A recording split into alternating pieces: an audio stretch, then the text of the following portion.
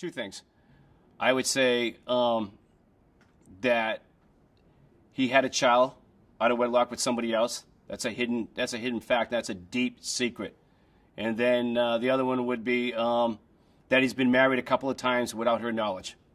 In my line of work, when I start digging into people's backgrounds, you wouldn't believe the things that people have done without their partners knowing, especially criminal.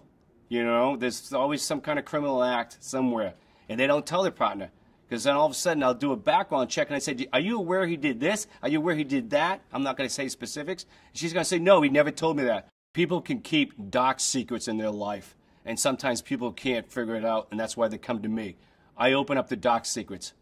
And no, it's in my line of work. I mean, the truth's going to eventually come out when somebody hires me, okay? I'm going to find everything about somebody's character. When the wolf comes to you and I'm investigating you, I'm going to do my darndest to do the best job. I'm going to open up cans of worms that your partner never knew about. My client came to me and it was a strange request. He wants to know why his girlfriend is still a virgin at 30 years old. I took on the task. It was difficult, but I resolved it after following her. I found out Mandy is not Mandy, but Mandy is a man. And it was like so difficult to tell my client that the girl you've been dating and kissing and hugging, she had a hog. The worst thing about it is that Mandy's lying to him the entire time. That's the worst part, because he thought she was such a nice woman. She's not really a woman. She's a man.